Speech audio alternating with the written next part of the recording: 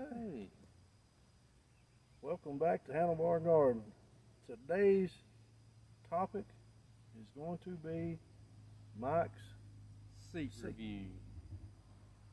Stay tuned.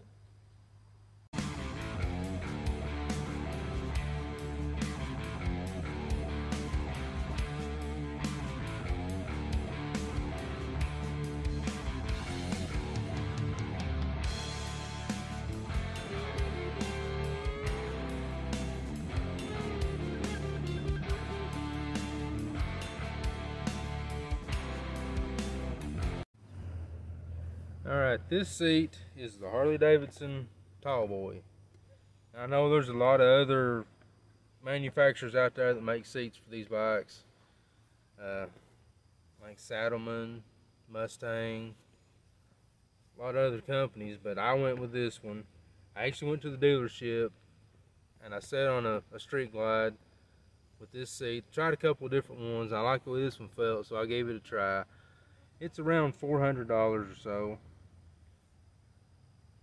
The seat that it came with originally, it was okay. It was a little bit wider through here, which kind of made it uncomfortable when you come to a stop. And as far as the back seat, it was a little bitty narrow. It was kind of humped up and sloped back, and it was not comfortable for a passenger at all. So first seat I got, I went through Amazon. I got a seat. I think I paid maybe $130 for it. I didn't like it at all. It wasn't comfortable to me. I guess you get what you pay for. So I thought, well, I'll take a turkey carver and I'll cut some of the foam out. I'll put some gel inserts in, which that worked good for a couple hundred miles, and then it seemed like they just flattened out and it got to where there was no comfortable spot. And something I discovered, when it's 34, 35 degrees, those gel inserts, they're like ice. So, I think he destroyed it so he'd have an excuse to buy a new one. I'm just saying. But anyway, I went and got this one. We had a big trip planned, and I knew that seat wasn't going to work, and I knew the factory seat wasn't going to work. So I got the Tall Boy. I'm 5'10", so I mean, I'm not super tall, but this seat put me back where I wanted and gave me plenty of room up here. It's got a flat back, so it's real comfortable for her when she's sitting on it. You don't have much of a backrest, but it's, you know, got the option that you can add one. Now,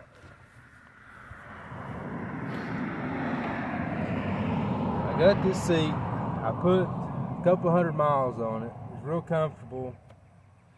So I took off on a big 1,500 mile ride. I was going all week. First day we done about 500 miles. And where the seat catches my leg through here, that first day I was a little bit sore. I was kind of wondering how this trip was going to go. Well, by the second day, everything was fine. No soreness. I mean, I've got over 2,000 miles of this seat now, and I still love it. It's comfortable. It seemed like the more you ride it, the more comfortable it gets. Like it was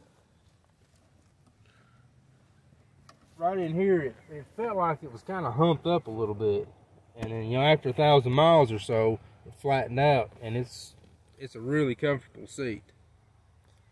So I'm happy I got it.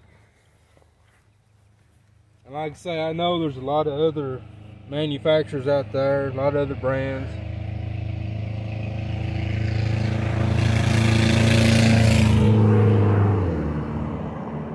I actually sat on one of the hammock seats, and it was comfortable, but it was like what you would think of a hammock. When you lay in it, it wraps around you, there's nowhere to move. And that's kind of how I felt when I sat in it. It just kind of wrapped around me and there was nowhere to go, which, like I say, it felt comfortable. But being stuck in one spot for hours at a time, I didn't think I'd like it. And I didn't really want to pay $1,000 for a seat. So this was the better quality but the cheaper seat, so I tried it and I'm really happy with it.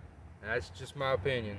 Leave us a comment and let us know what kind of seats you're using and how many miles you put on it. Don't forget to subscribe, give us a thumbs up, hit the notification bell. Thanks for watching.